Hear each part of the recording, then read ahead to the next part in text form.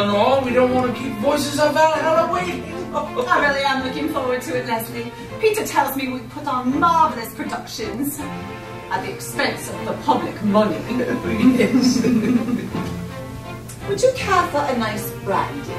Yes, that would be most agreeable. I'll go get it. Let's see. Oh, yes, I left it in the kitchen, didn't I? I was there at lunchtime showing Francis how to make crepe Suzette. I do find those to be such a useful standby, don't you? Yes, do you mind if I just wash my hands? Not at all, Leslie, not at all. Please do make yourself at home.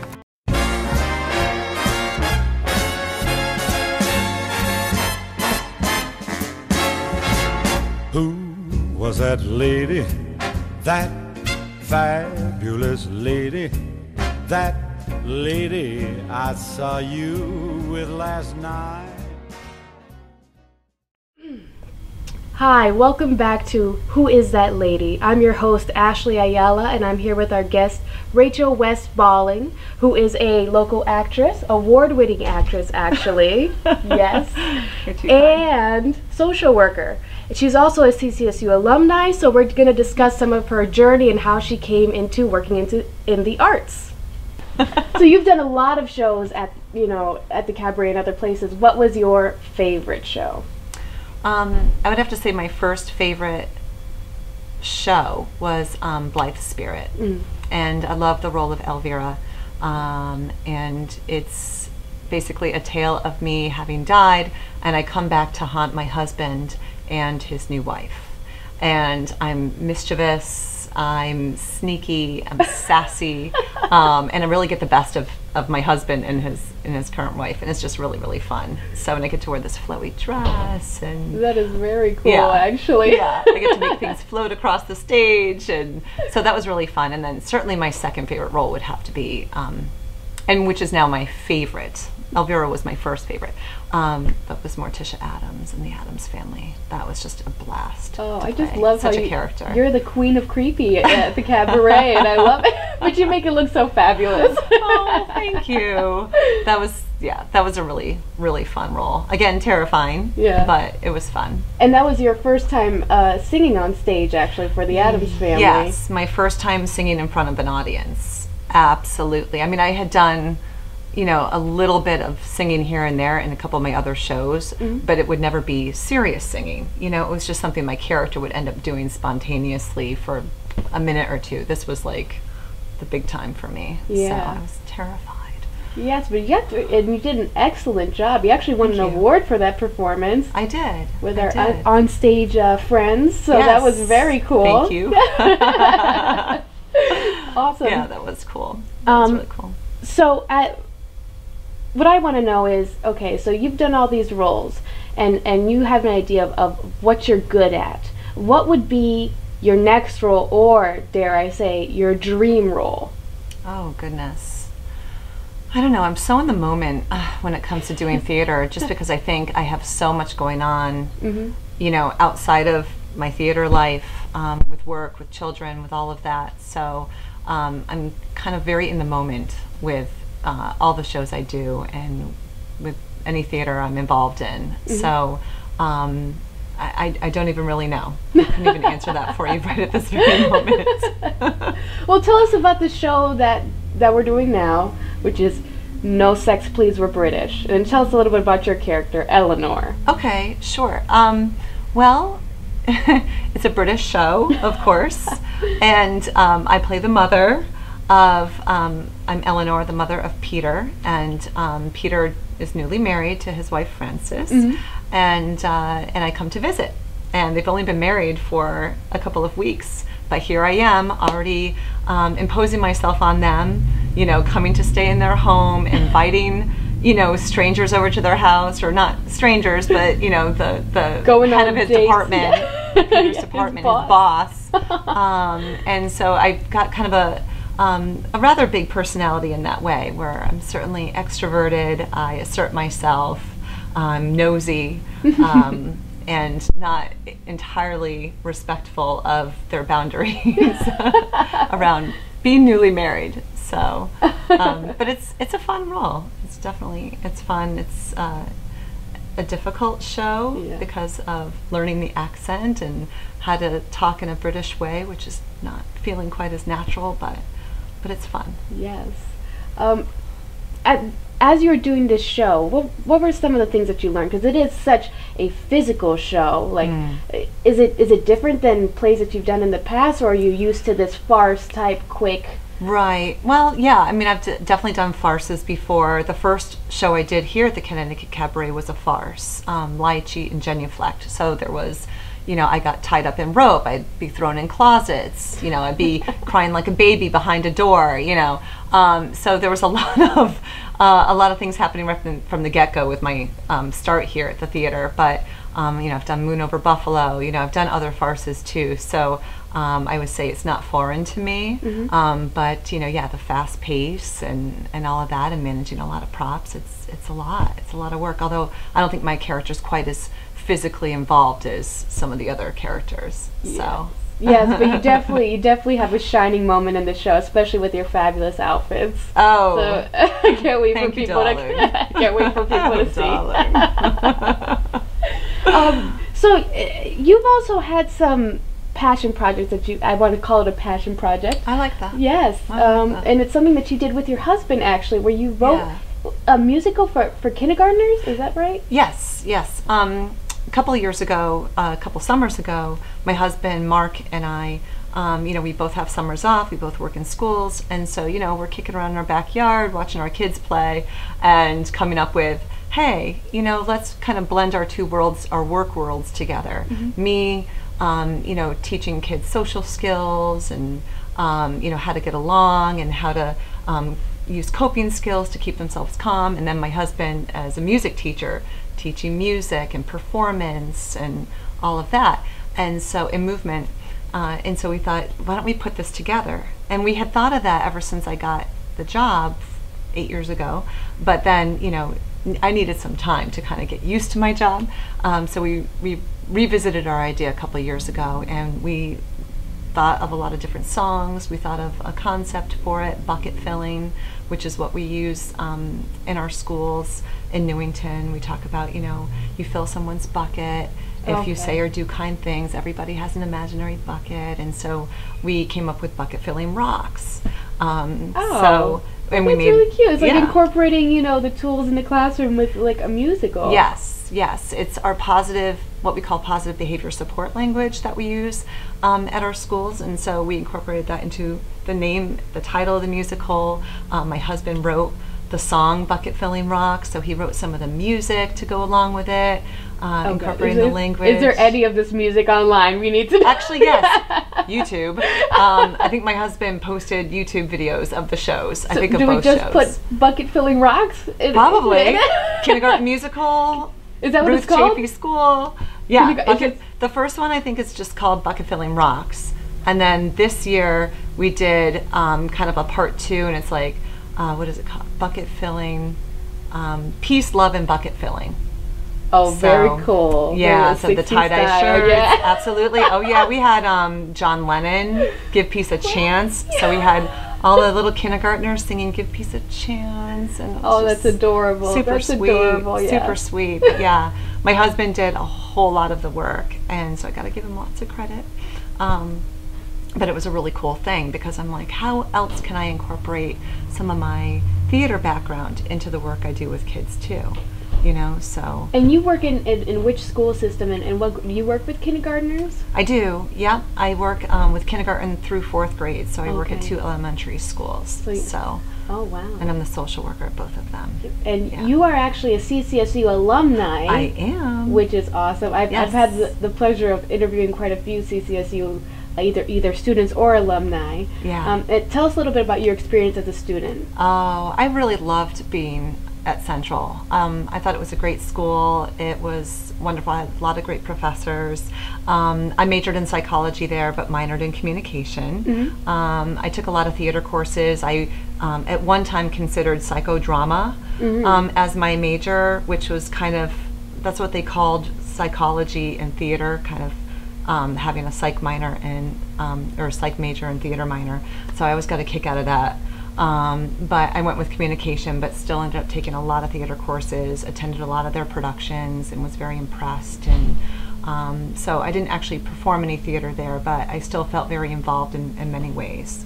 Definitely, So. and it obviously influenced you in a great way, and then you came up with this like kindergarten musical thing with your husband. So you guys got to use that knowledge, which is great, and you're obviously using the knowledge on the stage, like, you know, every other time that you're doing a show, either here or someplace else, right? Right. Yeah.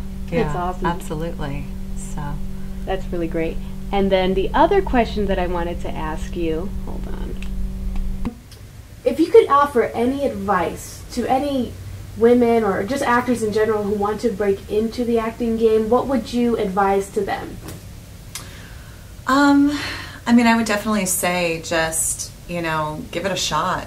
You know, look in, you know, the local paper like The Advocate, Current, like for auditions, or certainly now that we have all the resources on Facebook and stuff, just go audition, see what it's like. Observe an audition process to kind of see what that's like. Take, you know, theater courses in college if you're in college.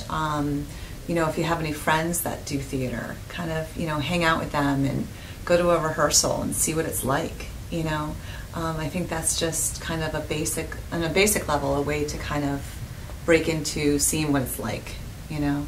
And you never know. I mean, you could audition just for any role in a show, and then they give you maybe a small part, and it's just a nice way to kind of introduce yourself to the whole process, you know. So that's one way, I think. You know, if there's any improv groups or even taking classes, I know Hartford Stage has classes that you can take, even like community colleges, I think, sometimes do. Have you taken any classes that you would like to, you know, maybe offer as a recommendation? Sure. Well, I definitely went big when I went for theater classes, because I decided to join the Actors Loft studio down in New York City, right near Broadway. Near the old Studio 54 building. Oh, really? Cool? Yeah. Yes. And I did that for a good year and a half. It was crazy. It was a weekly commute, and certainly everyone that was in my class lived in the city or lived in New Jersey. So it's funny, you know, they assign you a scene partner, and it's like, okay, how are we going to get together to work on this? And so it would be a little tricky. But the cool part about that is, you know, you're put in a class with certainly a mix of people with different experiences and backgrounds and abilities, and it's just really cool. You can learn so much just by being around it. So, and I did have the opportunity to, you know, do what they call a showcase for a casting director to come in, someone who works for, at the time, this was a while ago, Third Watch, you know, some of those New York soap operas and things like that, Law and Order. And so it was kind of neat to experience, okay, this is doing a showcase. This is somehow, some ways in which they pluck, you know, actors out of these classes to just have walk-on roles, or, so that was kind of a neat experience. Were you living in Connecticut at the time? Oh, I was. Oh, yes. wow. So Yeah. It can be done. Yeah. It can be done. It can be done. Absolutely. Yeah, I think I was living in New Britain at the time, and so it was a crazy long commute, but you know, when you get to New York, it's rife with opportunity to, for one, just get all the energy from the city of, like, all that creative energy, the frenetic energy, but also, you know, our acting teacher would sometimes give us assignments and say, I want you to go out onto the streets of New York, and I want you to assume this type of character, or another type of character, or, you know, and so she'd assign us different character traits and to go out and just experiment. And she's like, New York City is no better place to do it, so. Wow, so you were doing like the method and everything, right? That's, yeah. She was teaching from the Eric Morris method, but of course he was borrowing, you know, a lot of his training from other well-known, you know, acting coaches as well. So Eric Morris, actually never heard of that type of style or that type of instructor, so I'm going to look into that actually. Yeah, do. I definitely, invested in some of his books at the time and stuff. But again, I think he was definitely borrowing from other well-known actors, or acting teachers, which I can't think off the top of my head. But yeah, it was fun. It was an experience. It was, again, very intimidating, but I learned a lot. And so. You did say that you didn't have a dream role or anything like that, but is there a type of theater that you are willing or really want to try? Yes. Again, I feel like I'm a bit of a rolling stone when it comes to working in theater or thinking about what would I like to do next or in the future. I'm certainly open to anything. I do like a lot of like avant-garde type of theater, maybe like lesser known type, plays and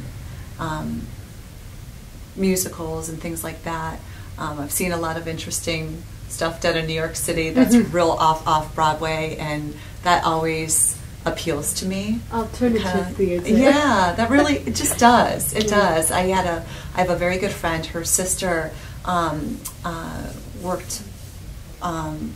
She directed and then she wrote and directed plays for the Looking Glass Theater down in New York City, and it's a theater that's like completely run, owned, operated by women. And so another thing to Google. Very cool. Yeah. Looking Glass. And so we would go down to support her sister, and we'd go see anything that she puts on, anything that she writes or directs. And it was just, so inspiring. I'm like, I could see myself wanting to do shows like this, where there's such a message and, I don't know, empowering for women. But also I was briefly involved in playback theater. I took a couple courses down in New York City once again, but someone made me aware of it at social work school. So when I was going to graduate school for social work, there was another student who heard me, talking about being in a play, and said, "Oh, have you looked into playback theater?" So I went to go get some training in that. I joined a group that would just do it for fun, down in the Brooklyn area. That didn't last long because it was just so hard to commute down there. But what it really is psychodrama, so it's taking people's real life experiences, usually people that are kind of in an audience, and then there's a group of actors that get together to improv. It's an improv scenario where they reenact that person's story, and they give it back to them as like a gift.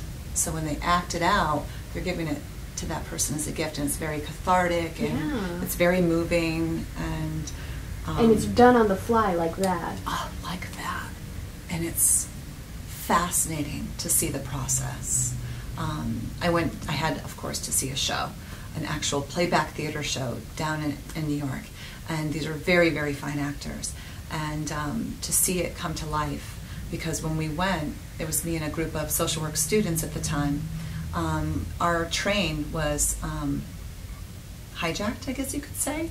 So our Metro North train, we were coming down to see this playback theater show, and all of a sudden we're sitting there chatting it up. Someone comes onto the train, our train car, with a gun and says, "Put your hands up." And so, of course, our nerves were just completely shaken. We were rattled to the core. The police came on and handled it. Nobody got hurt. So that was great. So we certainly moved on with our plans. But my friend was one who was chosen to share a story. And that was the story she shared, because we were still so shaken up. And so they all got together and, did their thing, and they acted out for us what they thought our emotions were at the time and what we were going through. And they gave it back to us as a gift, and we were just all completely in tears. How did that make you feel? Like you got, not only did you get to go see the show, but you actually got to experience like the power of it. Yeah, and it was fascinating. We were all in tears. We were all so moved by it, but we all felt like they really captured so much of our true emotions that we were feeling at the time. And that was just amazing and so powerful. And then again, seeing how theater nourishes people, in so many different ways. And so it just developed an even deeper interest in the theater, appreciation of theater, and just knowing that it is a gift for people in the audience. You know, that when we are on stage, we are giving them so much. Yeah. You know, whether it's that deeply personal and on the fly and in the moment, or whether it's a show, you know, that's a fully scripted show. So. Well, thank you for watching this episode of Who Is That Lady? Thank you, Rachel, for joining us. Thank you, Ashley, for having me. I appreciate it. All right, and catch up with us next time for the next episode of Who Is That Lady?